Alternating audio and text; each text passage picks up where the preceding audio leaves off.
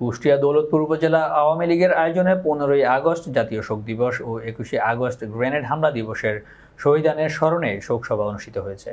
বৃহস্পতিবার বিকেল 3টার সময় উপজেলা চত্বর অডিটোরিয়াম রুমে উক্ত শোকসভা অনুষ্ঠিত হয়। উক্ত শোকসভার প্রধান অতিথি ছিলেন কুষ্টিয়া 1 দৌলতপুর আসনের সংসদ সদস্য অ্যাডভোকেট আ.ক.ম সারোয়ার বাদশা।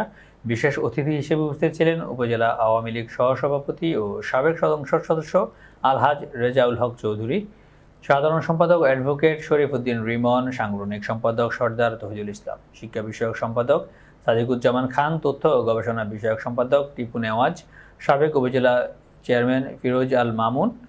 আর উপস্থিত ছিলেন 14 ইউনিয়ন চেয়ারম্যান এবং উপজেলা আওয়ামী লীগ, ছাত্রলীগ, যুবলীগ ও সহযোগী সংগঠনের নেতৃবৃন্দ।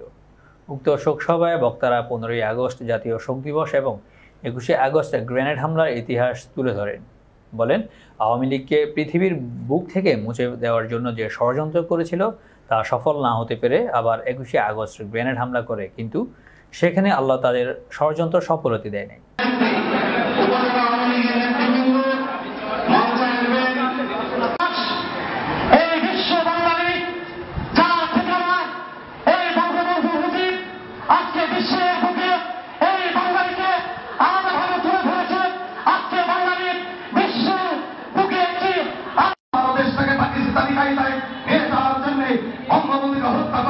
বাংলাদেশ আওয়ামী লীগকে নিঃশেষ করে দেওয়ার যে পরিকল্পনা করেছিলেন সেটা করতে পারেননি।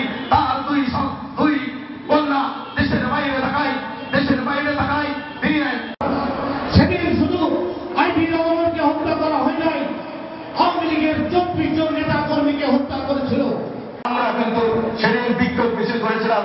সেদিন মিছিলের পর থেকে দৌলতপুরের আওয়ামী লীগ, যুবলীগ, ছাত্রলীগ, কৃষক লীগ, শ্রমিক লীগ সবাই জাগ্রত হয়েছিল এবং যারা মুজিবাদর্শের সৈনিক সেদিন যারা ঢাকার এই কাহিনী যারা হিট ব্যাগকে পাটকেল মারতে শুরু করলো এবং এই জায়গার যত পুলিশ প্রশাসন ছিল আমাদের উপর আক্রমণ শুরু করলো। আমরা আস্তে আস্তে পিছু হটলাম। আমরা আমাদের বেশ কয়েকজন আরো চেয়ারম্যান